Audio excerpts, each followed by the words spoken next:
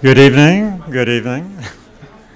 I want to welcome everybody to part 2 of this Sustainable San Rafael and Others event. And hopefully the sound of my voice will carry out into the atrium and coax everyone to come on inside. Jeff, could you coax everybody to come inside, please? Thank you. This is part 2 of a series that we're calling Hell and High Water, Adapting to Climate Change in San Rafael and Marin. I'm Bill Carney. I'm the president of Sustainable San Rafael. And for those of you who missed part 1, I'm going to give you a 2-sentence summary of it in a few moments. But first I want to acknowledge our partners in putting this on. We've teamed up for this event with 2 other organizations. The Environmental Forum of Marin, which is the premier environmental educational organization in the county. And they have an ongoing series we're in the midst of right now of educational seminars available on their website so check it out. They have one coming up this Saturday and then on through the next month or so. So highly recommend that. And we're also teamed tonight with Galinas Watershed Council, which in North San Rafael in particular has really been at the forefront of the sea level rise issue. Very hands-on, effective group. Hands-on on Earth Day, you're welcome to come out to Galinas Creek with them and help clean up the creek as a service to start off Earth Day. They also get in the trenches at Planning Commission meetings around a particular project going on right now involving area that will be flooded over the next century. So Galinas Watershed Council.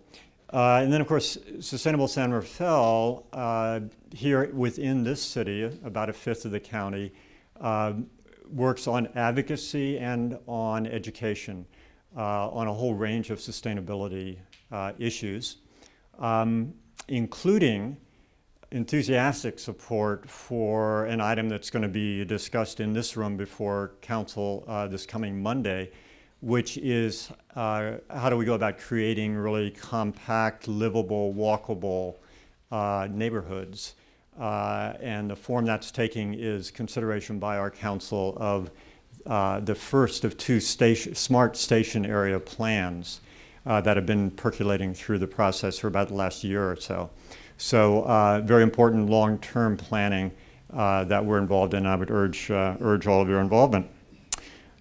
Sustainable San Rafael is under the umbrella of a county-wide group, Sustainable Marin, which has allies with us on many issues of a regional nature. I also want to recognize that the work of climate change, which is kind of a unifying theme in all of the work that we do, is of course a global issue, and we have global partners in that effort too, and a couple of things coming up of interest. A week from Friday, a week from tomorrow, at the Rafael Theater will be the premiere of a film called The Island President, focusing on Mohammed Nasheed, president of the Maldives, and his efforts to address what 3 feet of sea level rise, which we're going to be talking about tonight, 3 feet, not too much, will do in terms of putting his country underwater.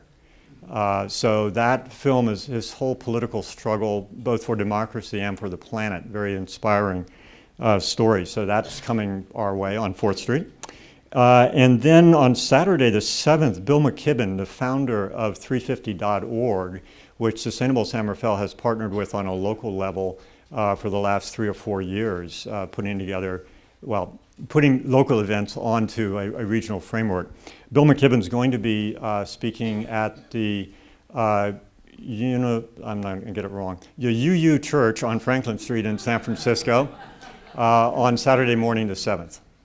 And there's some material on the back on all of these events and organizations.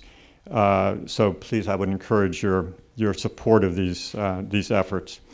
And just a couple of other little things in the way of support. There's always membership for all three organizations, and there is an opportunity on the tables in the back. If you're interested in signing up for Deep Green Energy through Marin Clean Energy, if you do that now, you can check off Sustainable Marin and help support our efforts because MCE is offering to give nonprofits some money depending on how many people sign up and check off their name. So we've got these in the back, and I would encourage you to check that out.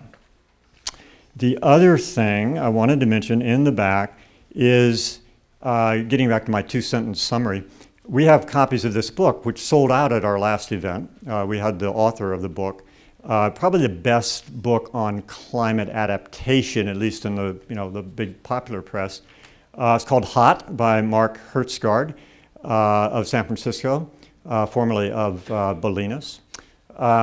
So great book, and would encourage you considering buying it if you really want to get in greater depth into the kind of stuff you're going to be hearing about tonight. So the two-sentence summary of what Mark said last time. Two great quotes, really, that kind of put bookends on the issue of climate change. The first is from Mark, quote, "We must manage the unavoidable." And that's really what adaptation is about. That's really what we're talking about tonight. Climate change can no longer be denied. It is happening. We see the effects around us and read about the effects every day in the newspaper, including this morning. So it is happening. The change is inevitable. We're going to see that, particularly focused on sea level rise tonight. The impacts are growing. If we act now, we can reduce the impacts and we can reduce the costs that it's going to take to deal with these things. So acting now, acting soon is really important. Acting together is very important as well. And that means, as individuals, but it also means as communities, both local jurisdictions and regional, or wider regional communities. So we're going to hear both those perspectives this evening on how to go about adapting to climate change.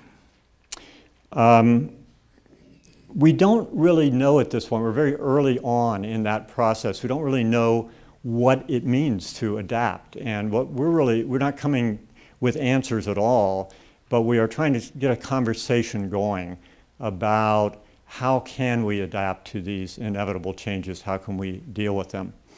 Now the second sentence from Mark is, after we must manage the unavoidable, we must avoid the unmanageable.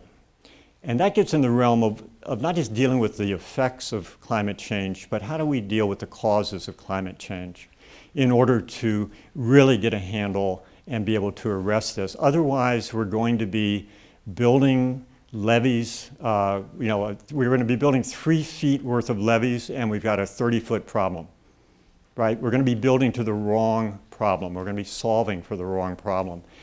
So we've got to stop the causes of the problem. Interestingly, we kind of know a lot more about what's involved in that. I mean, it really boils down to a pretty simple thing. Again, twofold. We've got to get off fossil fuels, number one.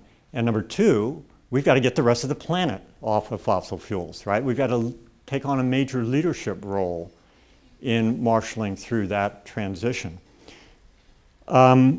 We know how to do that. And those of you who have been, coming to our sessions over the years know sort of the litany of things that can be done both on a community level and on an individual level.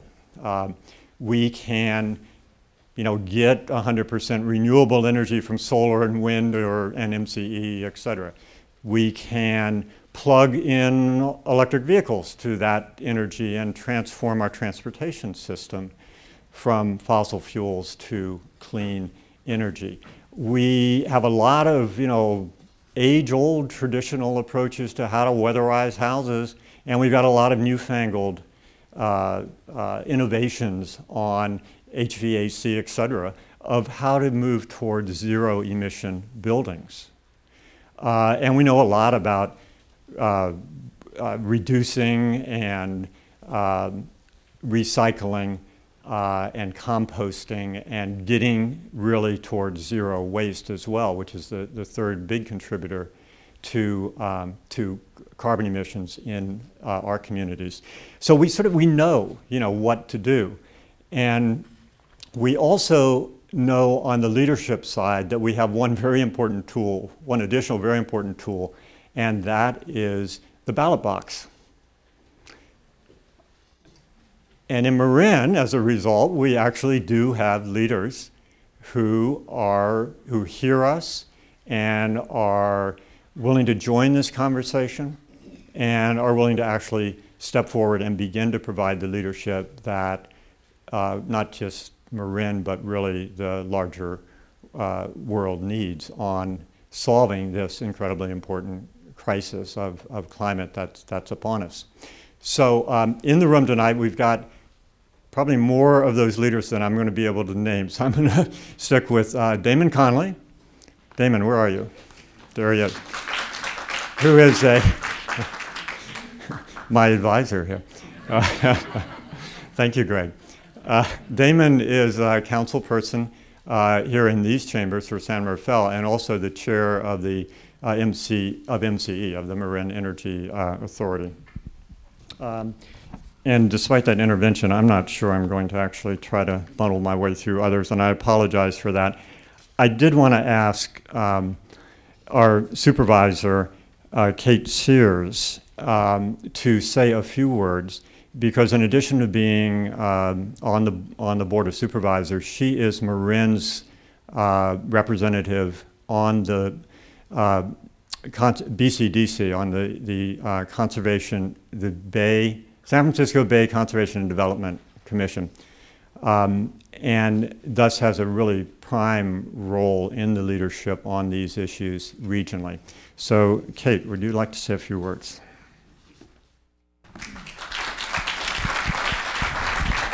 Thank you, Bill. So I got onto BCDC right towards the tail end of the preparation of the Bay Plan amendments to deal with sea level rise. And it really has been a fascinating process, and I know many of you in this room were very intimately involved in making sure that those amendments said what they should say in very important ways for our environment. But, this regional planning process to deal with sea level rise is going to be a challenge if you think of trying to get all of our communities around the bay to come up with a plan that will work to some degree in all of our communities. And I think, BCDC's played a very important role in being at the forefront of starting this planning process and will continue to be involved.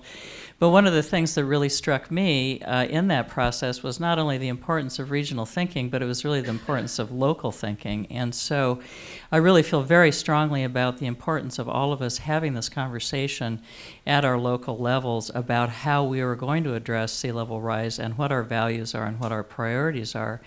One of the challenges in having that conversation is trying to get our arms around all of the information that's out there and to make best use and take the best advantage of the work that BCDC has done, but then really also take advantage of the other work that's being done at a broader regional level above BCDC and in some of our other communities around California and in other states. And so to make that step forward and to try to get the information we need to inform our local conversations, I think a really important first step is to have Joe LaClair and our other members of our panel here to talk to us about the regional perspective. And so I'm really pleased to be here for your panel.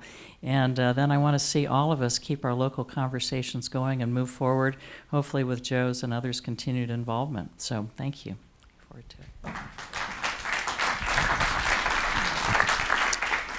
Thank you, Kate. Okay, so now I'm going to turn it over to the Chair of Sustainable San Rafael's Climate Adaptation Working Group, which you'll hear a little bit more about at the end of the evening, Gail Nappel. Gail's day job involves getting on the ferry and going across the bay every day and working at Gensler Architects, which is one of the biggest architectural firms in the world, where she has taken a leading role in working with her colleagues and her clients in addressing climate adaptation issues. So, Gail, take it away. Thank you. And I will introduce our panel. But I have to put this here because I'm not used to microphones. So.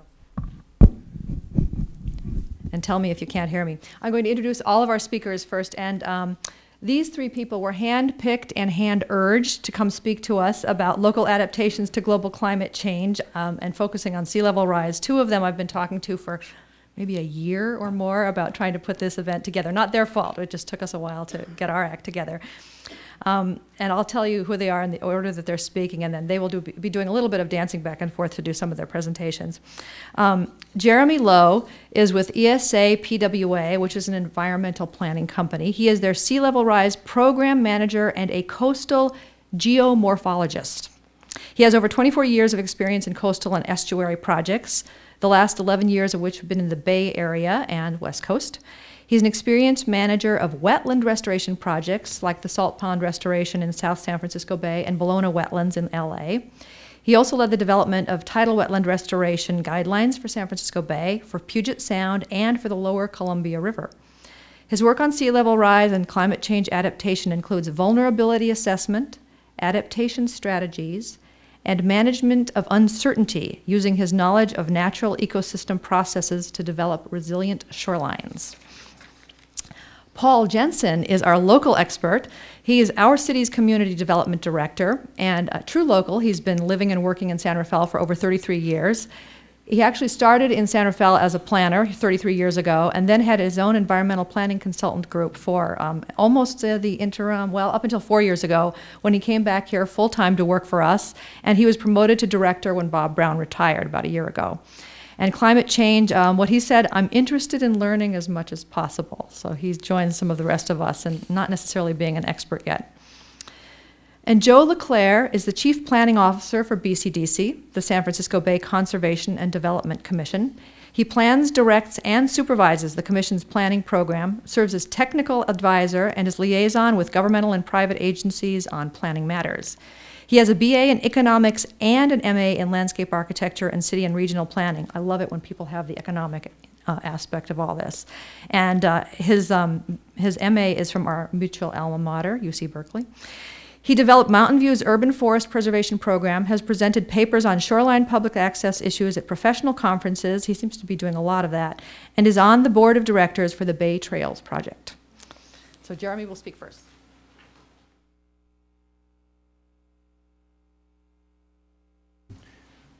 Well, thank you. As Gail said, I'm a coastal geomorphologist, and coastal is pretty obvious because that's by the sea and in estuaries and so on. But geomorphology, geo is the study of the earth, and morphology is the study of the shape of the earth. And so I look at beaches and estuaries, and I think about how they've evolved in the past and how they're going to change into the future.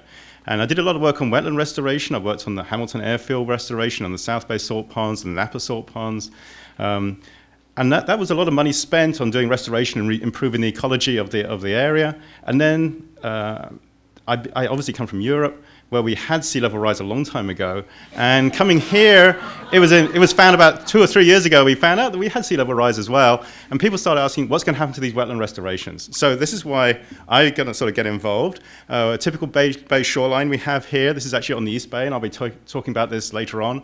At Hayward, but we have a very low-lying flat areas surrounding the bay, and the bay's been pretty stable for the last 3,000 years or so. So we got used to building and living next to a static bay. But things are going to change. We have climate change coming, often called global warming, and that's only one aspect of it.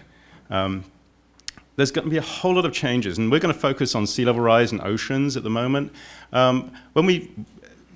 When we have sea level rise, we've got two things happening. One is the water moving up and down, and then we've got the vertical land motion of the land moving up and down as well. We have earthquakes and so on, a lot of movement. So the relationship of those two is going to influence how we live and work around the bay. And what influences the water level is going to be things like just warming up. When you warm up water, it expands, so it gets higher. We're going to change the relationship between how much is stored in ice and how much is in the ocean. Some of the ice sheets are going to melt. And we're also going to have some big changes when some of those ice sheets move from the land into the ocean. And that's one of the big problematical areas that we're going to have to face. It's just like being in a cocktail bar and somebody coming along with an ice cube. You can leave it on the bar and watch it melt slowly, or you can get the ice cube, you can drop it in your drink, and suddenly the water level goes up really quickly. So we're going to have to deal with sort of both those types of issues. And there's lots of uncertainties. We're not so sure what's going to happen. But as was pointed out earlier, the main driver of this is temperature. The main driver of the temperature is the emissions that we have. And ultimately, in the longer term, it's the mitigation that's going to work for us. Here we got just a diagram, one of the very few graphs we're going to have tonight, which shows, interestingly, on the bottom scale, on the X scale, goes from today up to 1,000 years into the future. So that's, we're talking about long-term things. And here we just got a blip, hoping that we're going to reduce our carbon emissions. So this is a diagram showing our carbon emissions dropping off as our mitigation comes into play. So what would happen to carbon dioxide? We hope it levels off. Leveling off means the temperature is going to stay hopefully leveled off as well. So those types of impacts, we think we can, if we manage our emissions, we can manage. What's going to happen to the sea level rise, though? Well, if it was just based upon the amount of temperature of the oceans, the amount of expansion, then that should level off as well. But as I said, ice does differently. We start melting it, it's going to continue to melt, even if we stabilize the temperature. And unfortunately, in terms of sea level rise, the projections are that sea level rise is going to continue to increase, not just this century, but in centuries to come. And so when we're talking about adaptation, we need to bear that in mind. Often, we're only doing interim work while we're thinking of some bigger changes we might have to do into the future. There are lots of different uncertainties about this. We have never managed the Earth, or we haven't had experienced the Earth when the temperature has been rising quite so rapidly. And there are lots of concerns about changes in the permafrost, changes in the ocean circulations, the El Niños, the Atlantic circulations, what's going to happen to the monsoons. These are lots of uncertainties. So when we talk about predictions, it's not predictions this is definitely going to happen. It's more like projections. If we emit in certain ways, we think this might happen, but we don't know. So adaptation also includes managing uncertainty and how we're going to manage that uncertainty. So this is just a quick graph which shows what's happened in the past in San Francisco. The squiggly line is the recorded tide level, sea level from 1890 to 2010. And then we have a series of lines going off with 5, 19, 40. That's the number of inches we're expecting by 2100. So you can see the historic rate was about 5 inches. In the future, the IPCC said 2007 said 19 inches by 2100. They ignored the glacial melt. So then the Coastal Conservancy and the state now talk about 40, 55 inches. And now the Corps of Engineers, the federal government, is talking about 58 inches. So these are large amounts of sea level rise. To give you perspective, and I see my time is nearly up, I'm going to now, at personal risk, show you what this sea level rise will look like. Here I am, standing by the edge of the shoreline in the year 2000. By 2050, around the bay, we're expecting to see 14 inches of sea level rise. So all our levees, all our stormwater sewers, and so on have to cope with 14 inches. By 2100, it's going to be up to my chest. And as I said, it's going to continue. So our challenge is how do we adapt to that amount of sea level rise and yet maintain our cities and our economic viabilities. Thank you.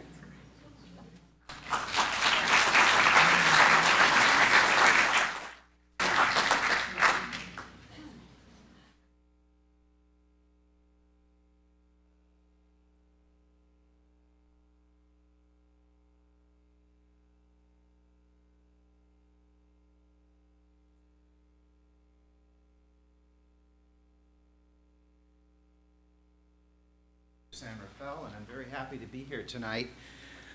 This is the first time I've ever spoken in front of a crowd of sustainable San Rafael folks, and I'm very happy to be here. I've come to this council chambers probably several hundred times in my career, but never before this group. So again, I'm happy to be here. And I actually was a little surprised when Bill Carney contacted me to participate this evening because I know very little about sea level rise. And I kept thinking, what can I offer this group? I really don't know too much about it, and I come to find out from colleagues, both engineering and planning colleagues, very few know little about sea level rise. But what I can offer is my knowledge of the community, and to give you some ideas on some local conditions and a bit of a roadmap for where we need to go.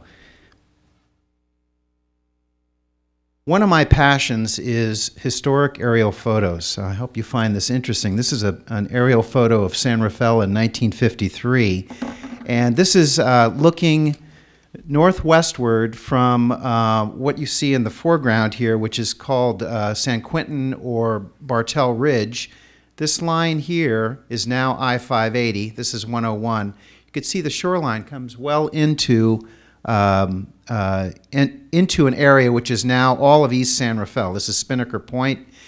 And you really don't need to be a brain surgeon to figure out that when you look at the sea level rise maps, they pretty much return to what you see here, if not more.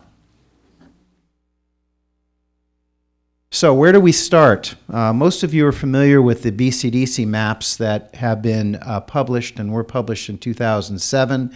And up until this point, they've always been published with this disclosure for information purposes only.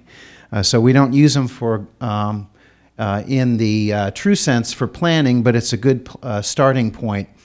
And there are three areas of focus in San Rafael when we look at these maps. You will find, this is the BCDC map for, I believe, a prediction for 2100. And there are three areas. The lowest area is central San Rafael. In fact, I'm going to take this out here. This is a little more comfortable. Central San Rafael, you will see this whole blue area, which sea level rise is predicted to go well into downtown San Rafael. This second area is the Peacock Gap, San Pedro Peninsula region, and then this area here is the Galinas Basin. So, what has San Rafael addressed to date? Many of you are aware of the fact and participated in the Climate Change Action Plan that was adopted in 2009. My former boss, Bob Brown, led that effort, and he also led the effort in taking that Climate Change Action Plan and actually folding it into our general plan last year in 2011. And both of these documents include policies and programs addressing sea level rise. The adopted programs that we have include assessing a levee system, inventorying these levees and their heights, and testing them over the time. And this is both for public and private levees. Ultimately installing monitoring gauges and then coordinating with BCDC to monitor and plan for shoreline defense. And of course, we have BCDC here this evening to report on the status of that. So to start assessing levees, where do we start? We have not started. And this is a public works task because it's an engineering function, and it requires funding, and it also requires being placed on the city's capital improvement program. This effort is not exclusive to San Rafael. It's a multi-agency effort throughout the county, and not only involves the county, but BCDC, the U.S. Army Corps of Engineers, and FEMA. In terms of San Rafael's levees and shorelines, I'd like to cover three areas of the city that require attention as part of this effort. The first is the Inner Canal and East San Rafael shoreline. The Inner Canal, of course, is the San Rafael Creek that leads up to the Grand Avenue Bridge and further inland and influences downtown. East San Rafael shoreline is mostly the area in the southeast portion of San Rafael. The San Pedro Peninsula, which includes Loch Lomond and Peacock Gap, and then lastly, the Galinas Creek Basin. And to start with the Inner Canal, this is primarily the San Rafael Canal, and this is an interesting area because it has a combination of developed conditions. First, and this is a shot that was taken from the Grand Avenue Bridge What you have is a lot of building and construction interface directly with water.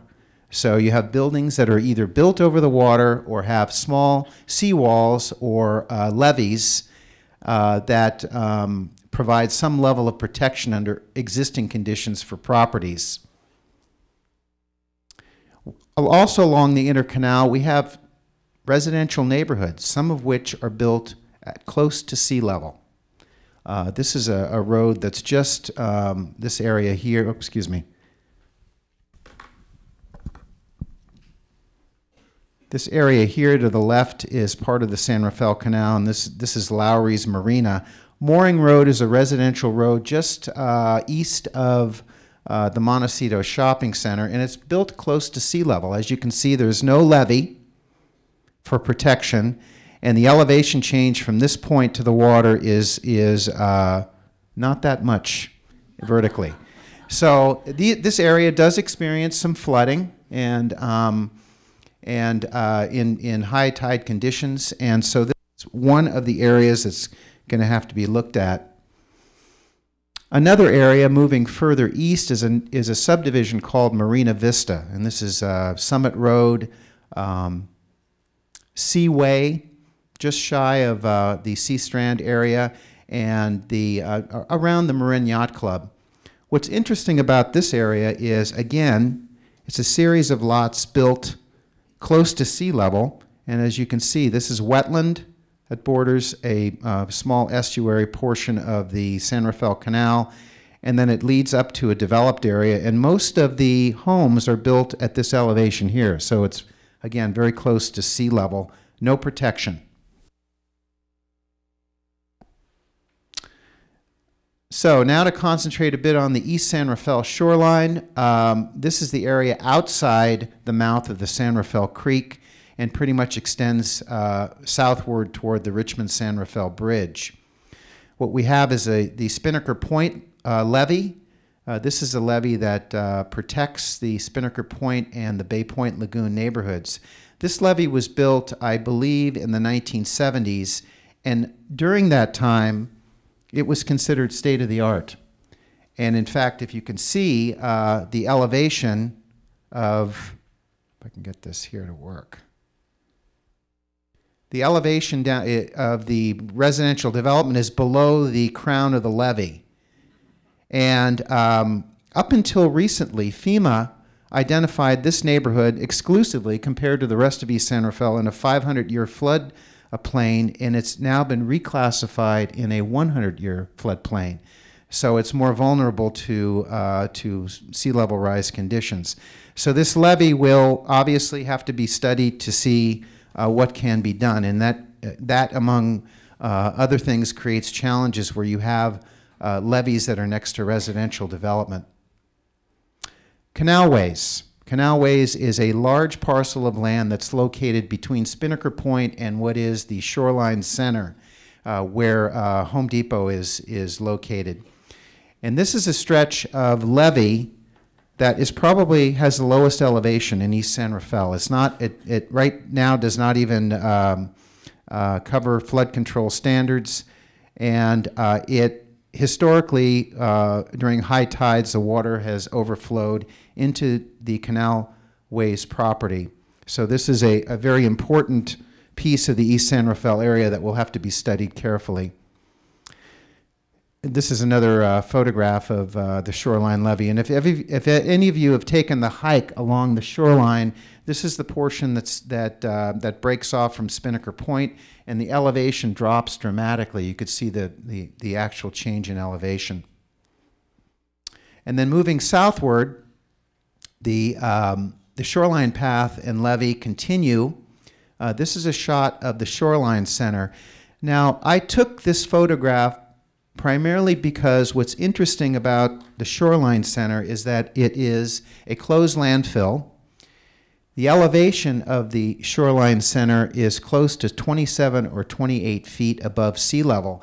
So if you look at the BCDC sea level prediction maps, this is the one area that's not blue.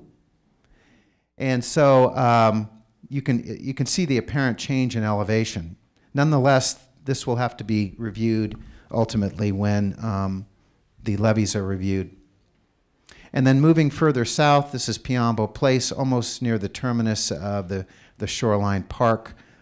This stretch of levee was built in the 1960s and then was finished off with the shoreline path in the 1980s.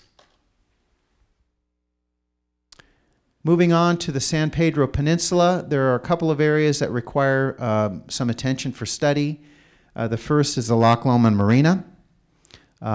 They have done some protective measures here. There's, of course, a breakwater that separates the marina from the bay that would not accommodate rise in sea level, but there are other portions of the site that have been, there have been some adaptive measures, but it is also an area vulnerable to sea level rise.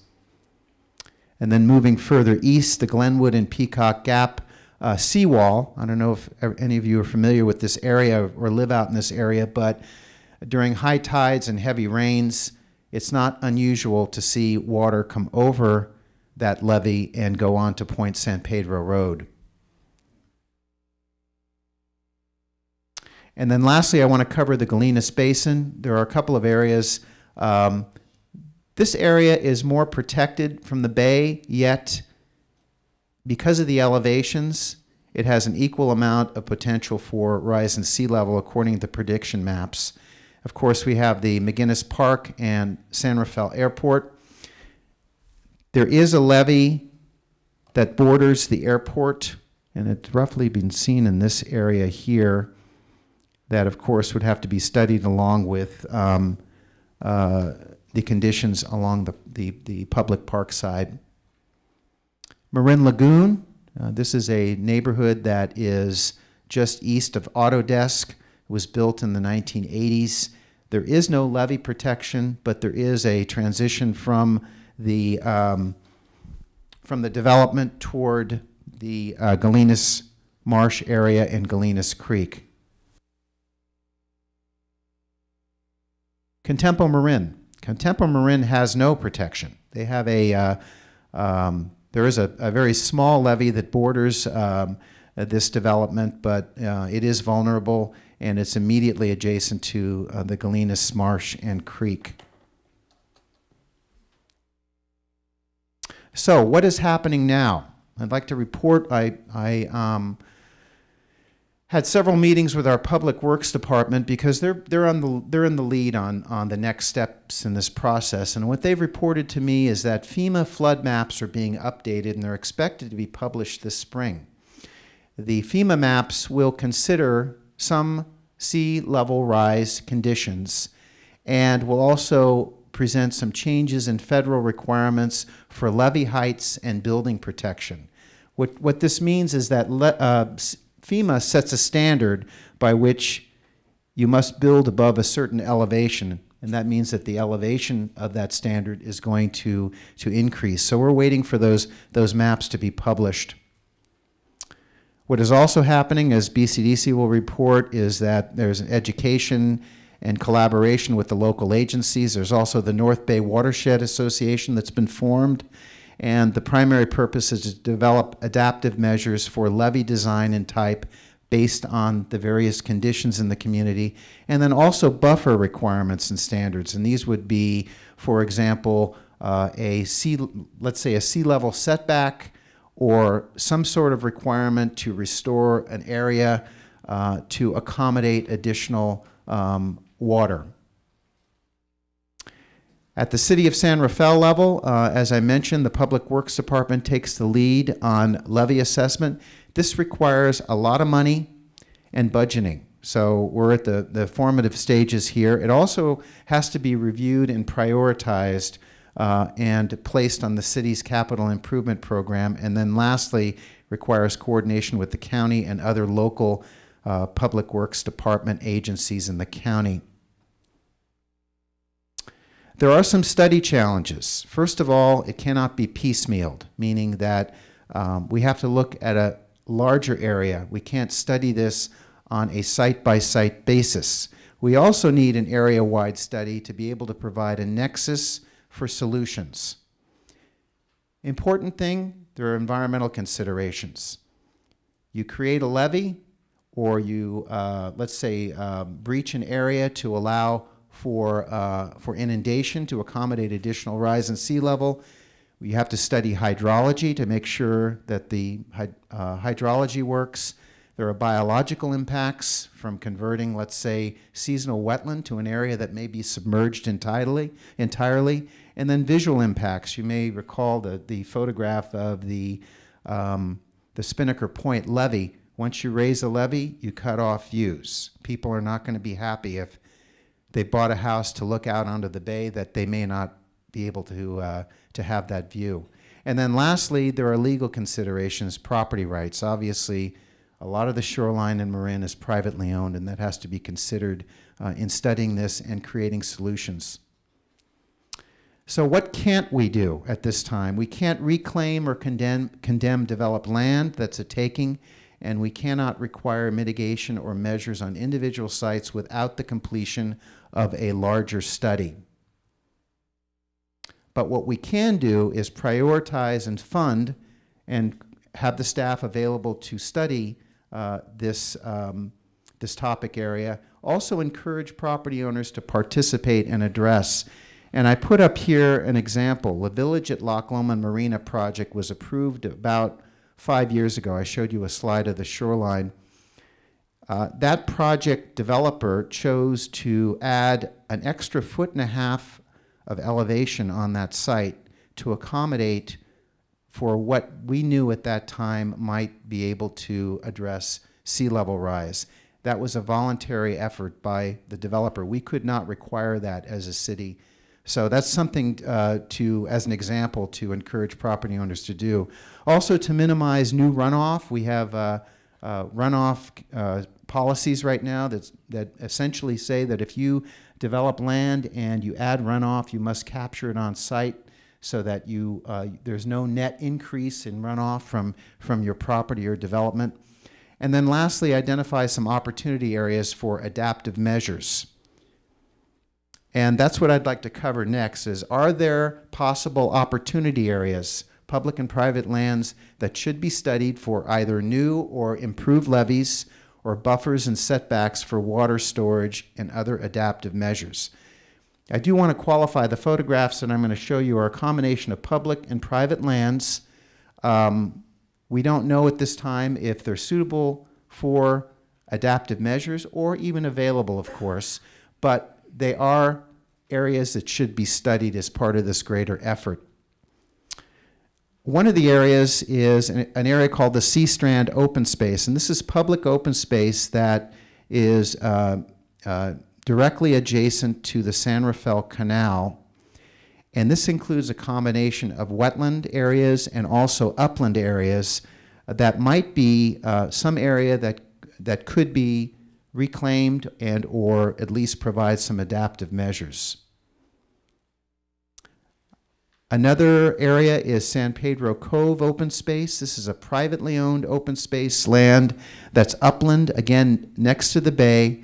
It could provide some opportunities for adaptive measures. Dutracore.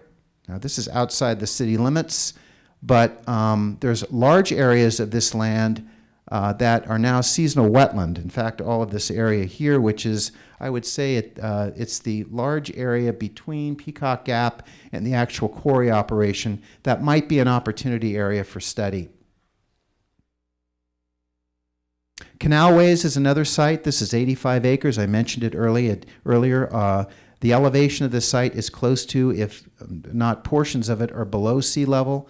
And it's immediately adjacent to bay, and it's probably the largest undeveloped site in the East San Rafael area. And here's another shot of Canalways looking southwest. McGinnis Park and San Rafael Airport. Now, as many of you know, we have a project that is being proposed at the airport, but there's a great amount of land area that abuts the San Rafael Creek that's not even proposed for development. So these are some areas that might be good opportunity areas to study for adaptive measures along with the McGinnis Park. Now, I want to give you some examples of what private property owners have done. And while I was out taking these photographs, I discovered some very interesting things that I thought I'd share with you. I mentioned the Marina Vista subdivision. This is an area that's in the Inner Canal area on Summit Avenue. This property owner chose to build a seawall to protect their property. And so this is probably what you're going to see in terms of private improvements and possibly an example of what could be a public improvement along certain areas. Now, I doubt very much this would accommodate the predictions in sea level rise, but it gives you an idea of what's been done at a private property level. This was installed not too long ago. This is just east of the Grand Avenue Bridge. In fact, the building that you see here is the backside of Montecito Shopping Center. This is a parking lot, a used car lot. They put in this essentially this large bulkhead a couple of years ago, and that's a pretty tall improvement. So I imagine this is a type of thing that you may see as well for adaptive measures on private property. So that concludes my presentation. Thank you. My name is Joe LaClair. I'm with BCDC, Chief Planning Officer, and it's really a delight to be here tonight. You're really lucky to have somebody like Paul in San Rafael who's taking this issue seriously and going out and taking a look at the community and on the ground looking at what the opportunities are for addressing sea level rise, because many communities are, I would say, quite a bit further behind the eight ball than San Rafael is in starting to grapple with this issue. But what I'll explain to you tonight is work that we've done at BCDC on updating the Bay Plan that the Commission uses to evaluate permits, and then a planning process that we have underway with in Alameda County. Let's see. Point it at the screen, point it at my head. Let's see. Use the forward here, this one. Oh, that would help. So I was using the backward one. Aha. Operator error, as usual. So the Commission uses the Bay Plan to evaluate project proposals like the Loch Lomond Marina, which we evaluated for sea level rise when it came in for a permit. And the Commission was directed by the legislature in '65 to prepare a plan for San Francisco Bay for managing the bay as a resource and allowing wise development of the bay and the shoreline.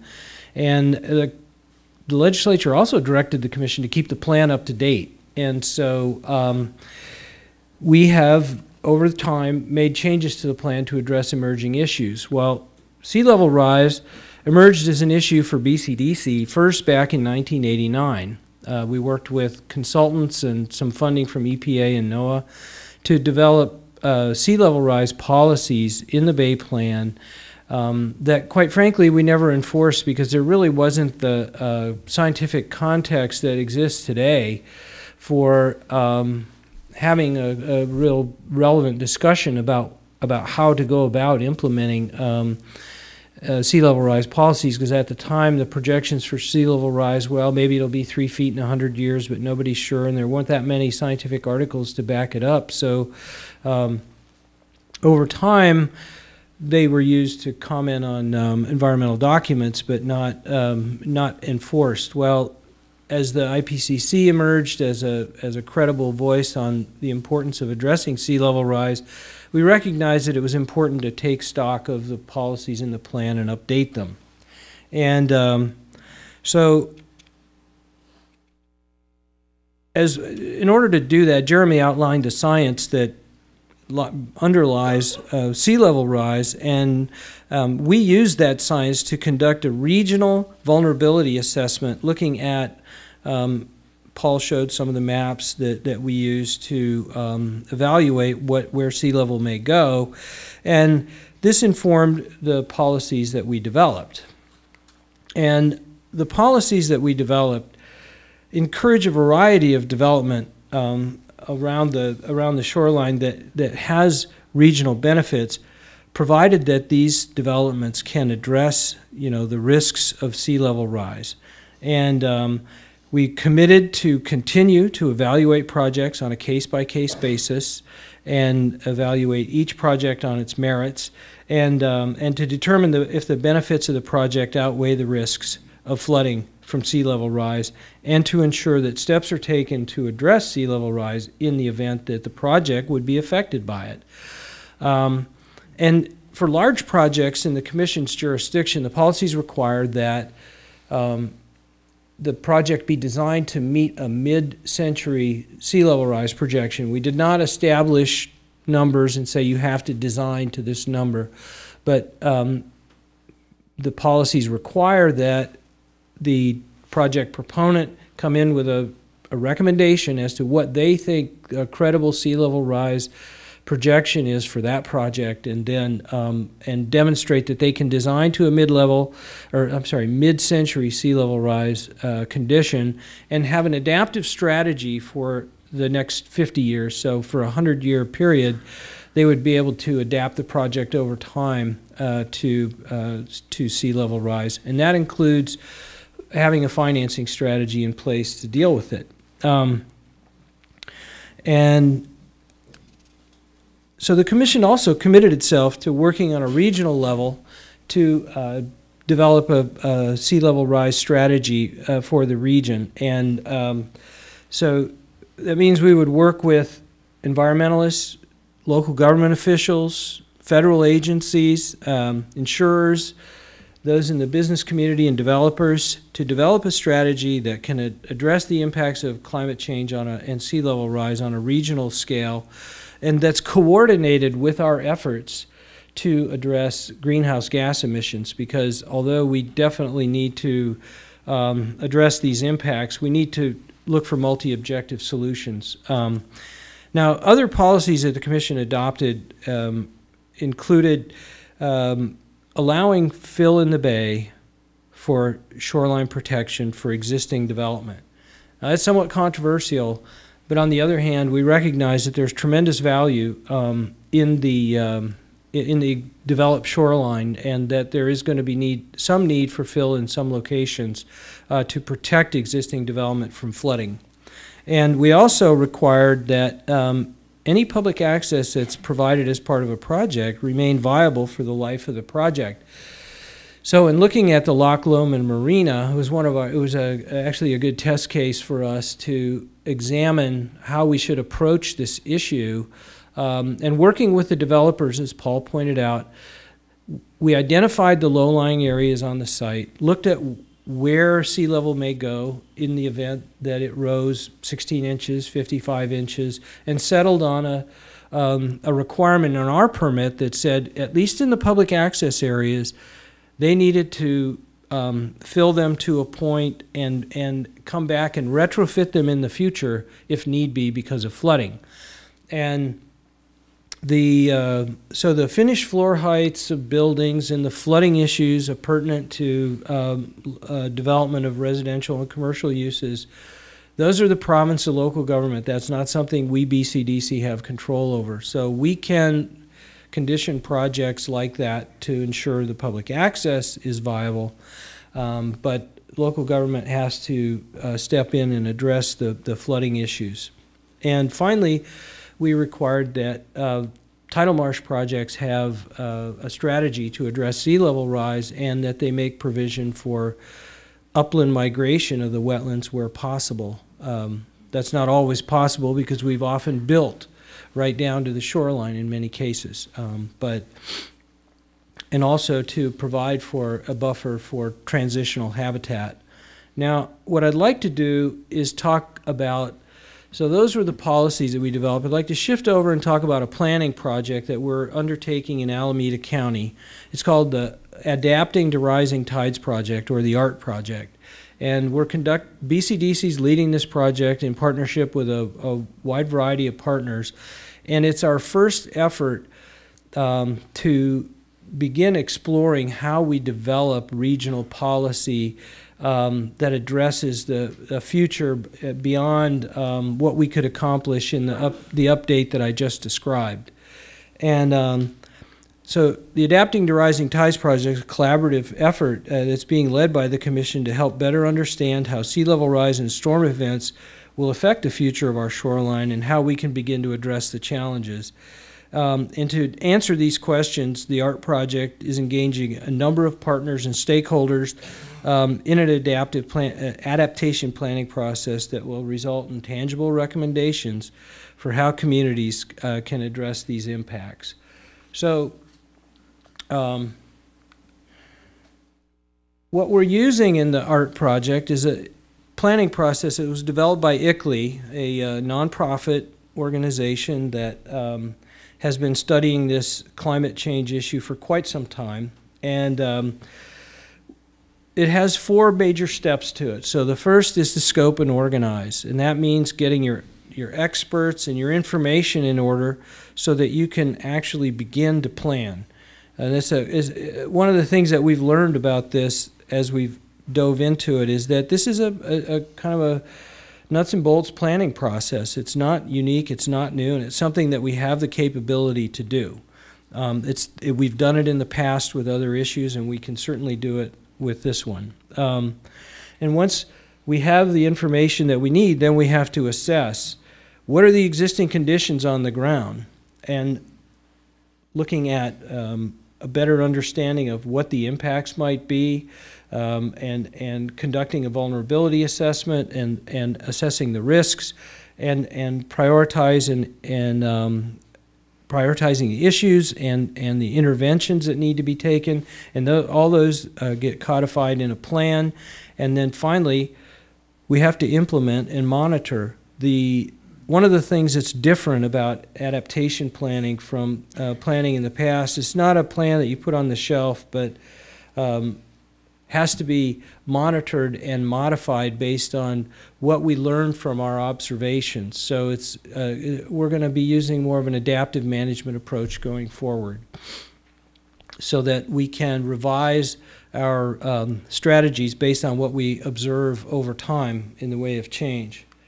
So what we did to solicit interest around the region was to announce the ART project, and we got several counties put together proposals that we considered, and we were looking for both capacity and interest, the willingness of the partners to work with us, diversity of shoreline types and land uses, and regionally significant transportation infrastructure, because we had funding from the FHWA, believe it or not, that we were able to use to conduct the shoreline assessment. And it was important that we have significant transportation infrastructure as part of the study area.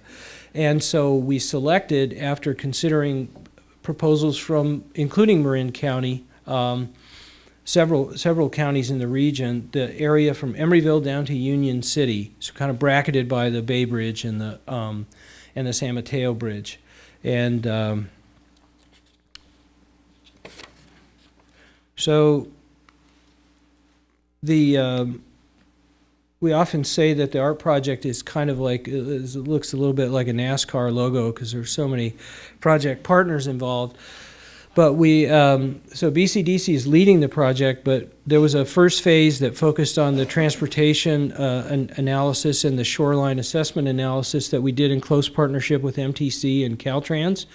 But we also have a lot of participation from from MTC, from FHWA, and from ICLEI on this project. And without those partners, we wouldn't be able to move forward. And we also have a number of local partners who are part of the ART project team. And so we've convened a working group of representatives from public agencies and private interests with investments along the shoreline. The working group also consists of local, county, regional, state, and federal partners that provide key feedback at points along the way. And you can see here that we've got the cities, we've got the BART and the Flood Control District, Port of Oakland, and Hayward Area Recreation District, so East Bay Regional Park District. So a real broad cross-section of partners, and we have 2 working groups within the ART project, working group that we work closely with. It's sort of the communications working group, and then we present on sort of a quarterly basis to the staffs of the agencies to advise them of our progress. And we're looking at 12 asset categories within the community. So you can see here we're looking at the airport, the Oakland International Airport, and community land use, so neighborhoods and shopping centers and so on, contaminated lands, hazardous energy, pipelines and telecom, hazardous materials sites, ground transportation, everything from freeways to bike lanes, and parks and recreation, natural shorelines. We're looking at the wetlands to see how viable they are going to be over time vis-a-vis sea level rise. The seaport, the Port of Oakland, fifth busiest port on the in the United States. Stormwater and structural shoreline. So as Paul was pointing out, we're looking at the shoreline protection structures to see how viable they are going forward, and wastewater. So these are the sectors that we've decided to analyze in the ART project, and we also, as part of the funding that we got from FHWA, we were able to do more refined sea level rise maps. And first of all, due to funding from NOAA and USGS, we were able to have better what's called LIDAR, and I don't know what it stands for. It's light something, but basically what it does is produce a very detailed digital map of the ground plane that you can then use with hydro models to project the water over the landform and develop a fairly accurate depiction of inundation, projected inundation with different sea level rise values. And one of the things that we were able to do that we weren't able to do in the earlier mapping the BCDC did in this effort was to show areas that are hydrologically disconnected at varying levels of sea level rise. So you see the green areas on the map on the right. Those are areas that are low-lying. They're potentially vulnerable to sea level rise, but they're protected by a berm or a levee or seawall or some other kind of structure that prevents the tide at a 16-inch sea level rise from reaching those areas. So we think that although it's one of the criticisms that we heard a lot from the maps that we produced earlier for the regional study was that they failed to take shoreline protection into account. And that was a limitation that Paul pointed out, that we had a number of caveats on our maps. Well, it's very important that those are there so that we don't overstate the problem or people don't overinterpret the maps.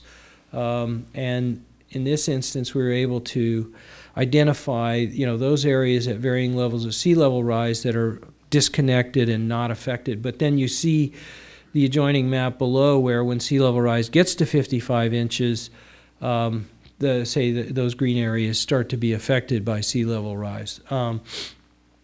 But also, this analysis enabled us to look at depth and which enabled us to better understand what the potential impacts were in given areas, because we didn't have depth information before. So the mapping effort was really, really helpful.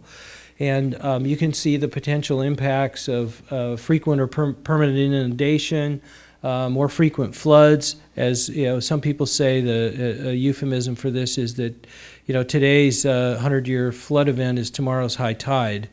And overtopping of shoreline protection, and that can have erosive effects, as well as elevated groundwater and salinity intrusion. Landfills are something that we're not sure what the overall, over the long term, what rising groundwater is going to mean for the landfills that we built around the bay.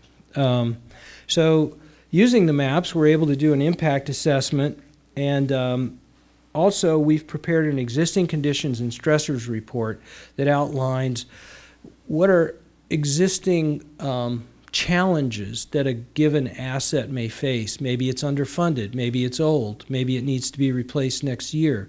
So if that asset is already under stress from whatever the conditions may be, then you impose sea level rise on top of that. It may not be as resilient as something that was built last week and is more robust and has some of these maybe more modern features that would enable it to withstand sea level rise better.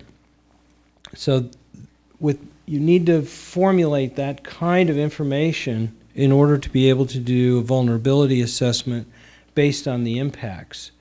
So once you've compiled your impact assessment, you're able to conduct a vulnerability assessment that looks at the exposure. Will the asset be exposed to sea level rise, and if so, at what depths, and for what duration? How sensitive is the asset to those kind of impacts? Is it built to withstand sea level rise, regular inundation, or not? If it's a home with sheetrock on the ground floor and carpet and so on, probably not. You know, it will, one flood and the whole thing has to be changed out. So that asset would be very sensitive by comparison to one that maybe is built to withstand those kind of effects. Maybe the living areas are built, you know, one floor above the flood zone. And then adaptive capacity. How quickly can the asset be brought back online with a minimum of investment or repair? So if it's going to require, like a house where you have to go in and gut everything and clean it out and rebuild, versus maybe you just have to put the door back on the hinge or you know, sweep the mud out of the driveway area, then you have, okay, I see I'm getting the hook here. So I'll just speed through these last two slides and point out that your vulnerability, you know, really is a function of how you value these different measures of exposure and adaptive capacity and sensitivity, and you'll have greater or lesser vulnerability. And once you have that information, you can conduct a risk assessment that basically helps you set priorities. Once you know what the impacts are, you go through the risk assessment to say, well, how likely is this to happen? What are the consequences of it? And what does it mean to us as a community? And what should we do about it? And that's essentially what we're in the process of doing with the ART project. We're doing it in two ways. We're doing a desktop analysis as planners, gathering all the information and conducting our own analysis. And then we're doing a survey of the experts in the community and asking them to fill out a questionnaire that covers these risks and issues and exposures and vulnerabilities, and asks them what their professional opinion is. And we will feed these two together to develop our vulnerability assessment and ultimately adaptation strategies. And so those are the next steps, and I'll cede my time here because I've already gone over. And I thank you for your attention.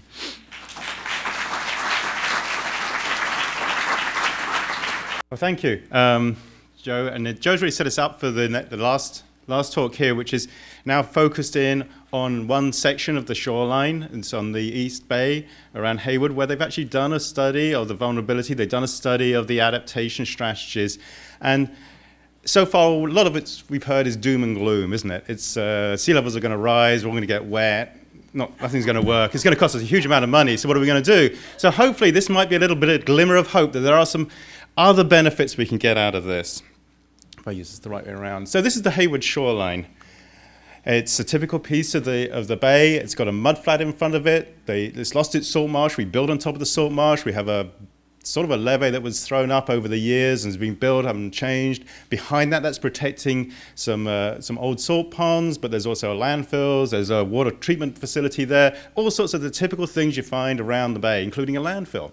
So that's the issue. What is going to happen here? Well, now we talked about sea level rise and the water just rising up gradually, and that sounds a very benign type of environment. But in fact, what we're really the real problems we're going to face soon are the problems of storms, of the extreme events that's happened when we have El Niños, then we have a raised elevation of the bay anyway. We have a storm that lifts up the water level even more. That the wind blows, we get the waves overtop the levee, we get flooding behind.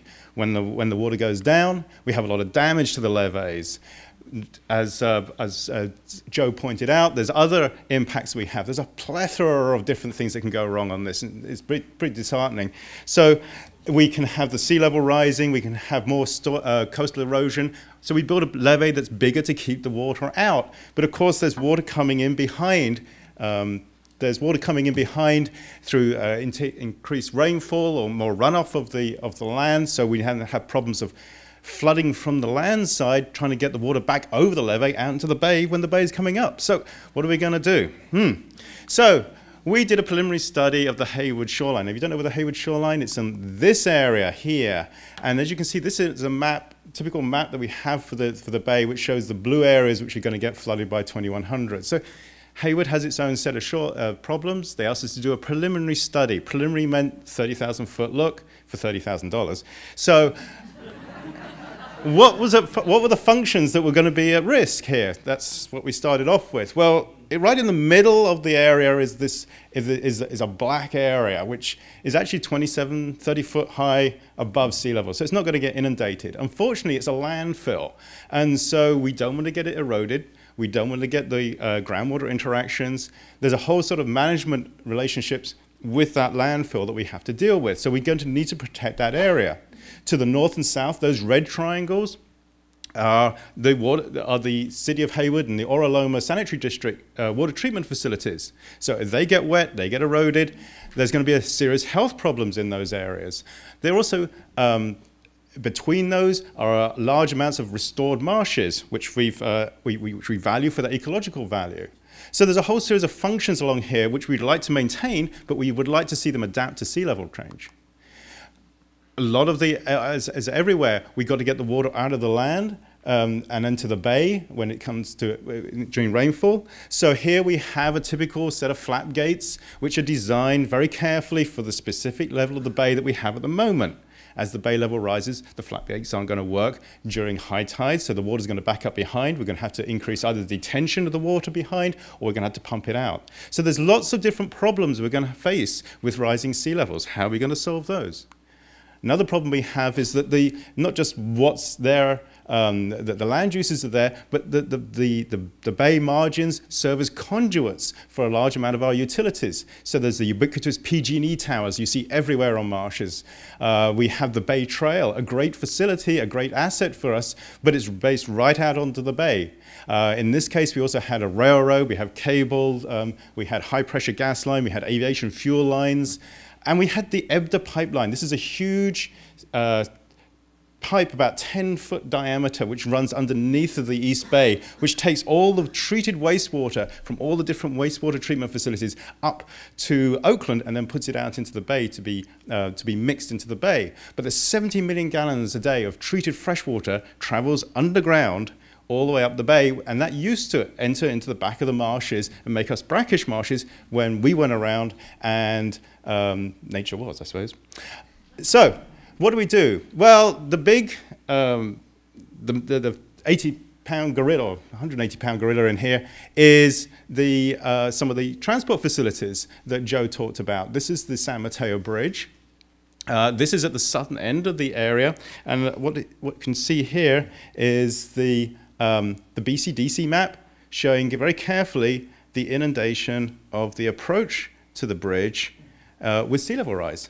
And you can see here in this photo, this is the road elevation. This is the visitors building for the Hayward Shoreline Marsh. So this area here is vulnerable. This is not just a local issue. This is a regional issue. It's part of the regional transportation. What can we do about this? So how does the natural shoreline change? Well, this is a cross-section of the shore. If we didn't have built things here, this is how the bay would respond. Off here, we have the mud flats, we have a salt marsh, and then we have upland.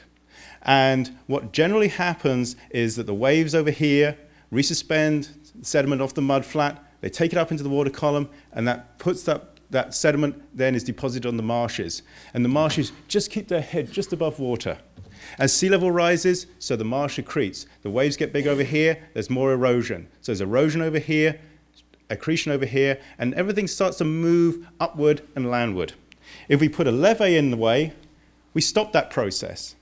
We stop that process, and quite often when you see a levee, you won't find a salt marsh in front of it, because the salt marsh didn't know the levee was there and just carried on going landward and squeezed against the levee, and we basically lost the mud flat.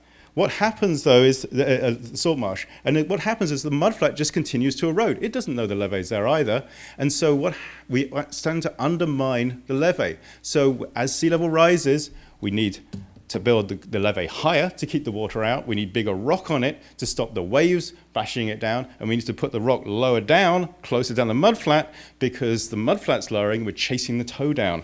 And all the time, our subsided bayland gets lower and lower, and the tide gets higher and higher. So if there is a failure, if something does go wrong, and invariably there is, because we cannot build levees which just stop everything, then the consequences of those failures increase. So what can we do? Can we make use of the natural shoreline and the way that it dealt with sea level rise to help us deal with sea level rise in the future?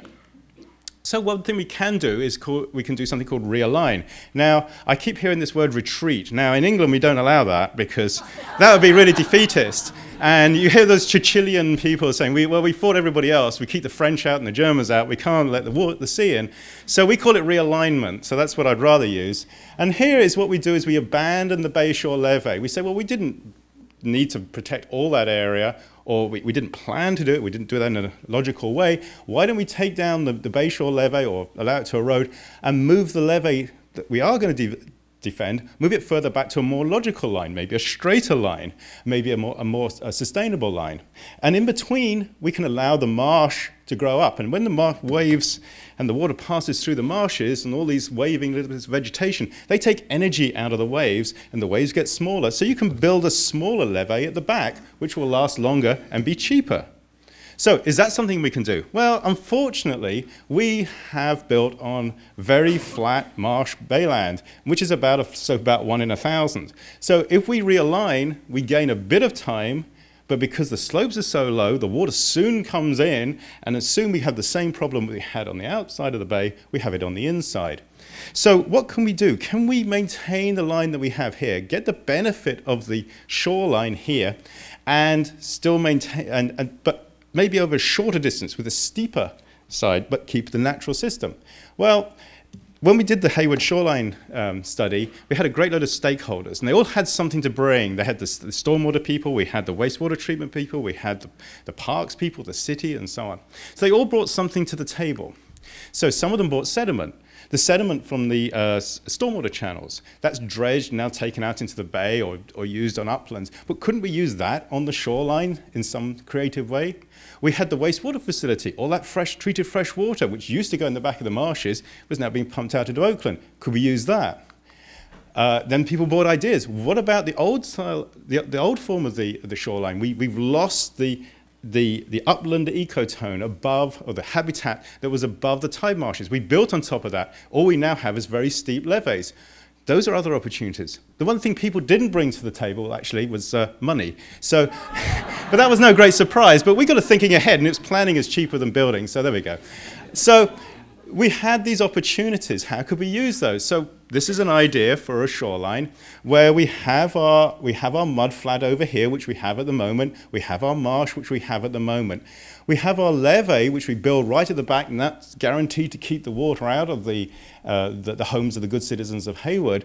But in between, we've built a berm with a long slope, 1 in 30 slope, much flatter than you would have on a normal levee.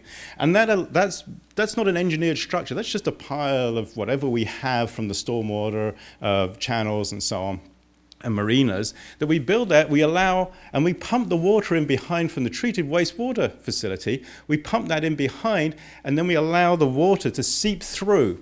Now, that creates a brackish marsh in these upland areas. So the water level's down here, this is an upland area over here. We get bigger plants growing on these brackish marshes, they increase their productivity. We may even be able to get the upland area to accrete naturally and keeping up with sea level rise. But what it does give us is this long slope along which the tidal marsh can transgress to move landward over time with sea level rise. And so it gives more space, allows the marsh to do its job within the type of space that we allow it, but also maintains these tidal elevations over here, these safety elevations over here with this levee. So there's a number of benefits. It provides us with a much better habitat, the one that we've lost in the past and we can now perhaps regain. It provides us with a longer term for the management of the for the shoreline, gives us time with sea level rise, and also does some water quality improvements as well by passing water through this vegetation and denitrifying it. So there's a number of benefits. It's maybe not the perfect solution, but it's one worth exploring. It might look like something like this. This is something we're looking at for the city of San Jose and their water pollution control plant. This would be the long levee in long transitional zone. This is the channel bringing water, fresh water in behind.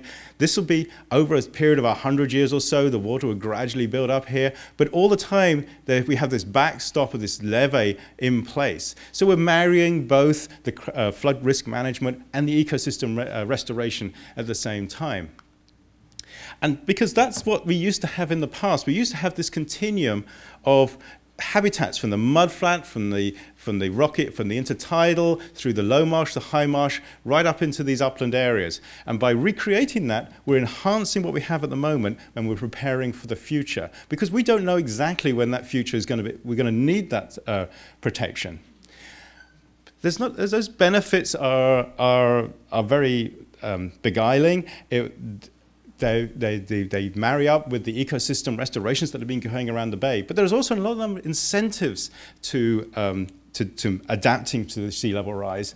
And one of those incentives is provided by people like insurers and investors, those people looking outside at cities and seeing what they're doing. Because we often hear, well, why should we bother about it now? Why don't we put it off to 2020 or 2030? Why should we be thinking about this now when we've got a lot of other issues, quite relevant issues, which we need to deal with today? Well, that's because other people are looking at adaptation, are looking at what cities are doing. And I like this report this is from Lloyd's insurers, who reinsure a lot of people, a lot of organizations. And I like their straightforward way of addressing reports. This one's called Adapt or Bust. And there they say, we're going to regularly review their risk appetite, which means we may not come, if you're not doing something about adaptation, or at least have a plan, then your premiums are either going to go up, or we may not even insure you in the future. And so there's some hard business decisions to be made, which could be alleviated if we start thinking about adaptation and we start incorporating it into our normal planning process. So what would an adaptation strategy look like? Well, this is an attempt to show what might happen. Now, this is not a timeline. I've replaced time with elevation in terms of sea level here. And we have our existing levees. And so for the first sort of 6 inches or a foot of sea level rise, well, that might be okay. But at some point, the sea level is going to get to a certain elevation where our existing levees aren't going to work, and we're going to have to do something about it. Now, with all capital improvement projects, there's a lead time. So we've got to make a decision before we get to the problem. We've got to get a decision and say, well, there's a red area here. We're going to have to think about what we're going to do, plan it, do all the environmental documentation, get the permits from BCDC, raise the money, build it, and then have it in place. And it'll work for a period of time, but it can't accommodate all the sea level rise that people are predicting. It may accommodate, say, a foot or two. And then we're going to have to come to another decision point. And we're going to have to think of something else to do. Maybe it's one of these big, long levees, ecotone levees in the place. And that buys us more space, more time. But because it's a bigger project, we're going to have a longer period of time to think about it. But all this is doing is buying us time because, remember right at the beginning of these set of talks, we talked about that sea level rise doesn't stop at 2100. The projections generally do, and coastal conservancy and people don't like to think too much beyond that. But all the projections are 2200, 2300, and so on, is the sea level rise continues to go up. Whether the rate changes, is that the general direction is going up. So we're going to have to make some even bigger decisions. So at some point, when these things get really high, it becomes impractical to hold the line. We're going to have to think about realigning, and I call it realigning functions. But this is the realignment of people's homes and places to live, where it becomes untenable to keep that line right out by the bay. But hopefully that is sometime in the future, and hopefully we bought enough time to have a planned realignment rather than a rushed retreat. It's the next steps. So what do we tell the poor people of Hayward about this? Well, we say, let's focus on understanding those vulnerabilities and thresholds, what we are vulnerable to and when will it happen, particularly in what elevations they're going to happen. Because we don't know exactly when those things may happen. They say 2050 it's going to be 14 inches, 2100 it's going to be 55, but they could be out by several decades. And also, what happens if it doesn't pan out like that? What happens if miraculously the physics of the Earth and so on allowed it to steady off and we ended up with a much lower sea level rise? Let's think about what those win-win situations that we could have where we don't have regrets, the things we were going to do anyway, we were going to enhance the environment, we were going to look at how we were going to treat our wastewater and so on, but incorporate those into sea level rise adaptation into those long-term capital improvement projects so we didn't spend all our money on something which is out there and we've got uncertainty about, but provides us with present day benefits and also avoiding doing things that might limit ourselves in the future. And that's where, as Joe mentioned, adaptive management is really the key. We're going to have to, when we told the people in Hayward, well, you're going to have to convene a group and you're going to have to work on a plan and this group's going to stay together for 100 years or so. I mean, it's going to be a long-term thing because you're going to have to keep on working at it. You're going to have to keep monitoring, changing, adapting, because we don't know how it's going to be. But that's going to become part of the normal process. And so that requires monitoring. And that requires working together. And that was the big thing. And that's what they're working on, getting all the different groups, the cities, the East Bay Discharges Authority, the water treatment facilities. They're all signing up memorandums of understanding. They're all trying to work together. There's no formal group at the moment, but it's a coalescing of ideas. Because working together is not working individually is not really going to work. And I worried about this last slide. This is the very last slide, because I show this one because it's quite funny, but I realized actually somebody in the audience might be in the car, because this is actually at China Camp, so just out the road. But this is a spring tide in January 2010. Now, this is not, to me, is not particularly good adaptation strategy that we have here. It's not sustainable. And if we don't start doing things in now, then that may be something that we have to consider in the future. Thank you.